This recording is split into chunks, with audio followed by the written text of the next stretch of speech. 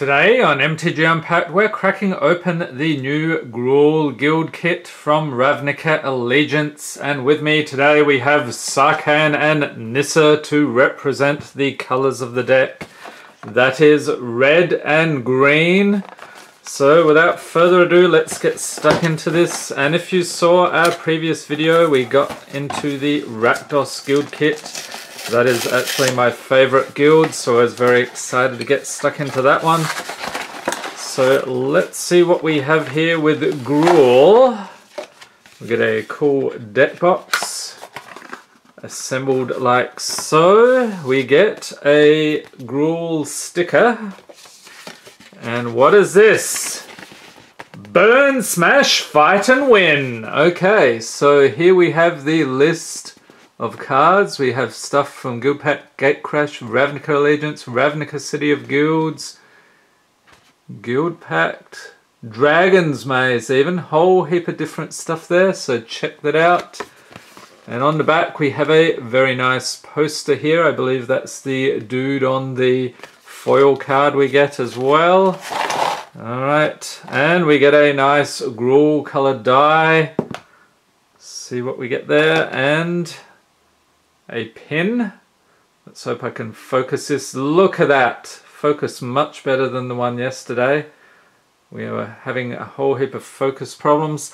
Alright, so let's move this aside and take a look at our foil card. We have Ravnica, the Unbowed. Legendary creature, Ogre Warrior, 6/6, 4/6 mana with Vigilance and Reach. And when he attacks each combat if able, okay? And whenever a player casts a non-creature spell, Ravnica deals 6 damage to that player. Some very nice foiling here. I like how the guild symbol glows there.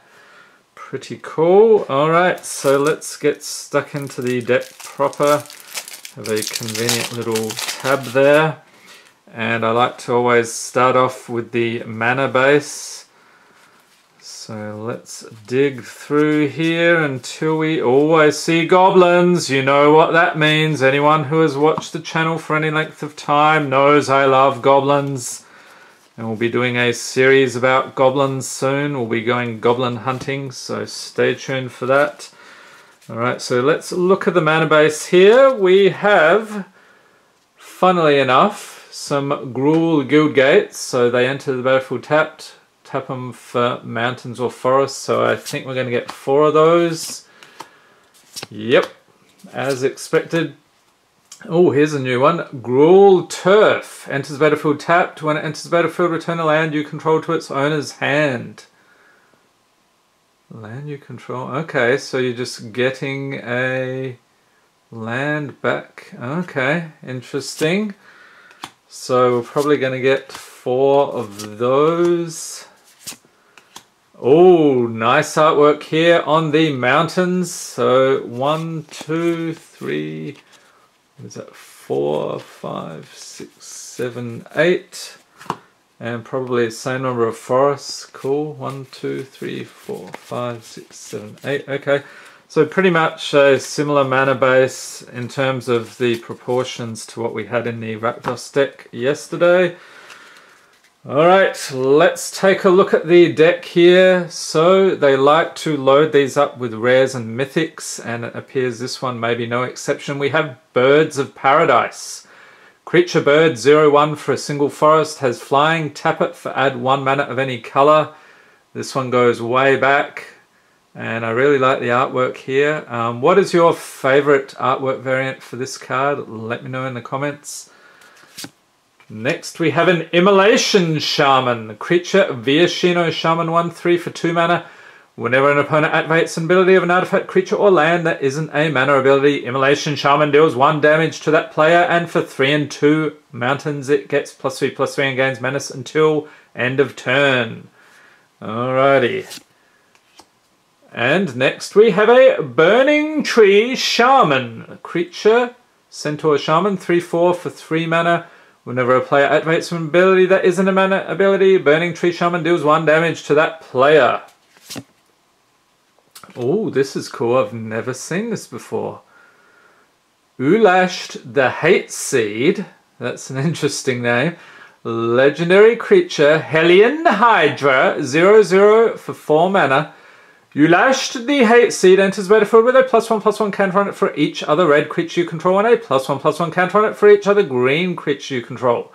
So for 1 you can remove a +1/+1 counter from it and choose to either deal 1 damage to target creature or create a 1/1 green sapling creature token.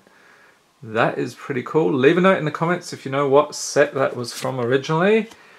Next we have a Rumbling Slum. Creature elemental 5/5 for 4 mana. At the beginning of your upkeep, Rumbling Slum deals 1 damage to each player. Look at that massive dude. Big rocky fellow. Lots of armor there. Next we have a Giant Solifuge. Creature insect 4/1 for 4 mana with trample and haste. Has Shroud, so this creature can't be the target of spells or abilities. Looks like a dirty big spider to me. And here we have Rubblewelt Raiders. Creature human warrior 3/3 for 4 mana. Whenever it attacks, put a +1/+1 counter on it for each attacking creature you control. Alrighty, no mythics yet. Skargan Firebird. That is pretty cool. I bet that's a nice foil. Creature Phoenix 3/3 for 6 mana. It has Bloodthirst 3, so if an opponent was dealt damage this turn, this creature enters battlefield with 3 +1/+1 counters on it. Nice. Has Flying, and for 3 mountains, return it from your graveyard to your hand. Activate this ability only if an opponent was dealt damage this turn. I'm liking this deck more and more with each passing card. And next we have a Rubble Hulk. Creature elemental, star for 6 mana. Okay, what's this about? Power and toughness are each equal to the number of lands you control. Has Blood Rush, 1 mountain forest, discard it, and target attacking creature gets +1, or not +1, +X until end of turn, where X is the number of lands you control. That could do some fantastic damage. And a mythic! Yes, it's the Ravager Worm. Creature worm 4/5 for 6 mana. Has Riot, so it enters battlefield with your choice of a +1/+1 counter or haste. And when it enters battlefield, choose up to 1, so it either fights target creature you don't control or destroy target land with an activated ability that isn't a mana ability. And he's having some lunch there. Not sure what that beast is.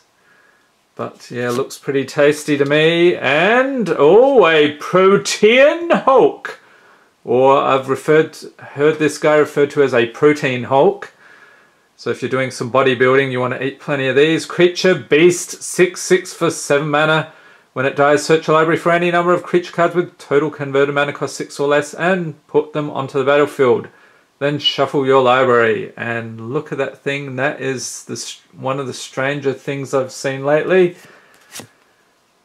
And believe me, I've seen a lot of strange magic cards lately. Next we have Borborygmus, legendary creature Cyclops.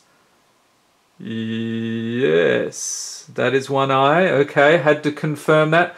6/7 for 7 mana with trample. Whenever Borborygmus deals combat damage to a player, put a +1/+1 counter on each creature you control.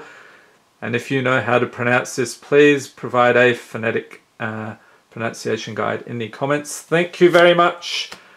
And a mythic Savageborn Hydra. Creature Hydra 0/0 for X. A mountain forest, has double straight, enters the battlefield with X +1/+1 counters on it for 1. And either a mountain or forest, put a +1/+1 counter on it. Activate this ability only anytime you could cast a sorcery. Nice to see a Hydra here. Dirty big beast. Next we have Cindervines. Enchantment for 2. Whenever an opponent casts a non-creature spell, it deals 1 damage to that player.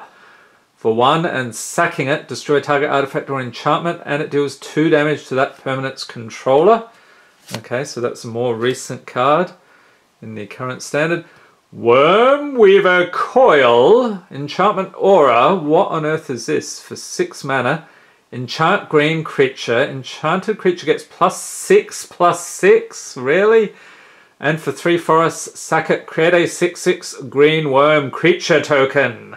Nice. Okay, and here are worms. So we have a worm.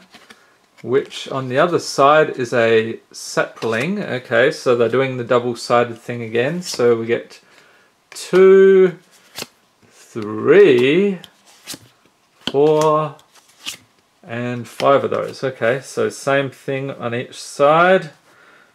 And let's rearrange our cards like so. Next we have a Skargan Pit Skulk. Creature Human Warrior. Okay. Just one of those. Wasteland Viper. Ew. That is hideous. This guy has Death Touch and Blood Rush. Clan Guild Mage. Human Shaman. We get 2 of those. Scab Clan Mauler. Creature Human Berserker. 1/1 for 2 mana. With Bloodthirst 2. So 2 of those. Zertar Druid. Get some mana here, and whenever you tap it, does damage. Oh, this is probably my favorite card here, at least because it has a goblin. Zertar Goblin! Creature Goblin Berserker 2/2 for 2 mana. And I don't know what comes over me whenever I see a goblin. I have to make the most ridiculous voice you've ever heard. So this guy has Riot. Enters the battlefield with your choice of a +1/+1 counter or haste. Very nice to see a goblin there. And a Burning Tree Emissary. Gore Clan Rampager. This guy looks pretty savage. Okay. Sunder Shaman. Giant Shaman. Zertar Swine. Maybe that's the pet of the Zertar Goblin. Gruul Signet. So get some mana there. We get 2 of those. Gruul Charm. So what's the deal with this? Choose one. Creatures without flying can't block this turn. Gain control of all permanents you own. Okay, so maybe if somebody steals them from you, you can get them back. And Gruul Charm deals 3 damage to each creature with flying. Alrighty. Pit Fight. Bit of a epic battle going on there. Rhythm of the Wild. So this is one of the few uncommons that was worth more than $1. I think it still is. So the deal with this is enchantment for 3. Creature spells you control can't be countered, and non-token creatures you control have Riot. So that means I enter the battlefield with your choice of a +1/+1 counter or haste. Flames of the Raiseboar. So another recent card there. Savage Twister. That's pretty cool. Like the old school artwork there. And Collision and Colossus. There we go. But we do not get any Domries here. No, you'll have to get the Planeswalker deck for a Domri or pull one from Ravnica Allegiance. Alright, so I think this is pretty good value. There weren't quite as many mythics here as there were in the Rakdos one. So that was pretty surprising. But overall, I think it's pretty good value. These are retailing for about $20 each. I paid $16 each, so it was $80 for all 5. So I think that was pretty good. Let me know in the comments what you think of this deck. Are you planning to pick it up, or are you looking at one of the other guilds? Let me know, and I hope you enjoyed this video. If you did, give it a thumbs up. Hit the subscribe button for more Magic the Gathering unboxings, and be sure to tap the notification bell to be notified as soon as new videos are released. And you're going to want to stay tuned. We have 3 more guilds to go through. We have Simic, Orzhov, and Azorius. So looking forward to those. Thanks for watching, and have a great day.